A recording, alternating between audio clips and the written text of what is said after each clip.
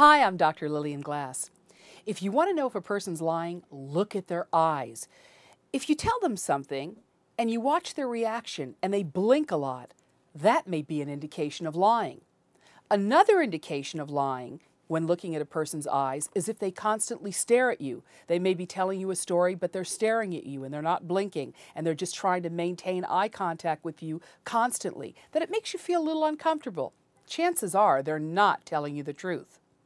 Thirdly, if a person looks away, or they look down, or they look up, or they look to the side, that can tell you that a person may not be telling you the truth. Now, everything has to be done in context, because people do that anyway. They look up, they look down, they blink a lot, so it may not indicate that they're lying necessarily. But if you're specifically asking them something, and they do these behaviors, you may want to consider that they may not be telling you the truth. This has been Dr. Lillian Glass with Mahalo.com.